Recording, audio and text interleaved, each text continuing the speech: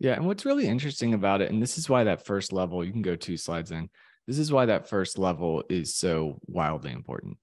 You can't do this well unless you have those initial readiness factors. Like until you've got a Nicole, if you don't have like a Nicole on your team, either get her on your team or turn somebody into Nicole, send them to her courses, because you really do have to have an understanding of your workflow and you've got to have your prompts really well engineered. If those parts aren't working, then automating it is just going to scale up your crappy outputs. So it is really critically important that everyone starts here. Yeah, Don't go to garbage this next in, level till you're ready. garbage in, garbage out. Yeah. And so when I start thinking about the people element, there are some things I want to get everybody who runs a company thinking about. So, one, what opportunities should you be looking for? Like, where should you be using AI? Don't go create a problem, but there are some things that these tools are particularly good at.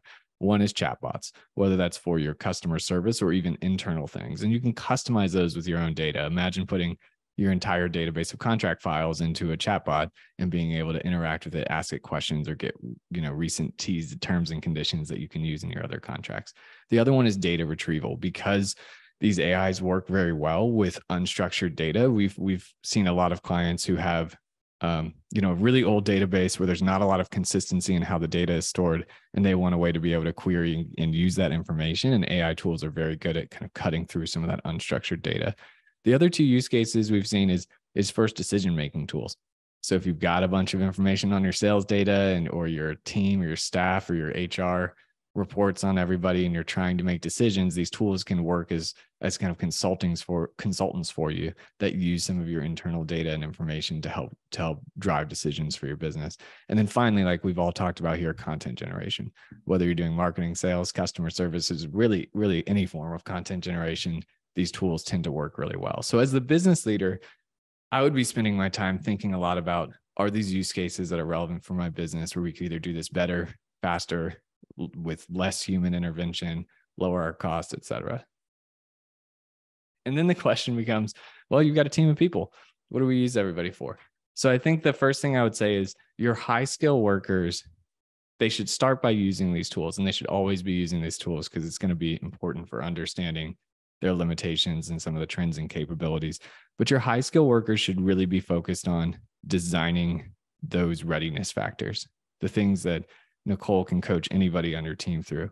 Make sure you've got well optimized prompts. Make sure you know the sources of information you need to use. Define your workflow. Make sure you understand what you're trying to do and what the steps are to do it. Gatekeep AI outputs. Let's keep them from running out of control or putting crappy stuff on our website, and make sure we're tying all of this behavior into business goals and strategies. So with a company like Saltbox, when we think about our US-based expensive talent, this is what we want them focused on. We want them kind of managing the system, making sure it makes sense, understanding the limitations, and designing that process end to end. And then you've got to ask, okay, well, if you've got some overseas labor or some lower skilled workers in your company, where do they fit in? And I think one analogy I would use is those low skilled workers are often a good starting point before you automate things. Because if you've got high skilled workers internally, like Nicole mentioned, where she's creating prompts and defining workflows, then her virtual assistant is much more capable of plugging those into certain tools, moving data between email and ChatGPT, and going and pushing it into an email marketing system. And so that's a great place for your lower skilled workers and employees to fit in.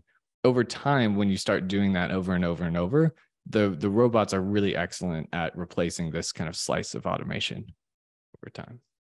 And job loss is one of the big concerns. I think one of the things is high skill workers need to start elevating the work that they do, and low skill workers are definitely at risk. And we need, as a society, to attend to that by training them or giving, a universal basic wage to allow people who maybe are lower skilled to make a living. Because just like robots started replacing folks in factories, AI is going to start replacing some low skill and more repetitive automation work.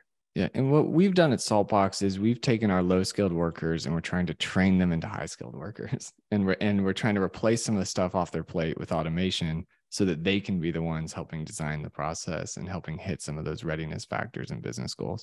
And in our company, what that's led to is we haven't actually had to fire anybody. If anything, we've just upskilled our entire workflow force and made everyone a lot more efficient. And think then, of that's the course, right way you've to do it added a if you whole can. new layer of services, which is that middle layer that didn't exist, at least not with the kind of demand you're now seeing, even, 6 months ago.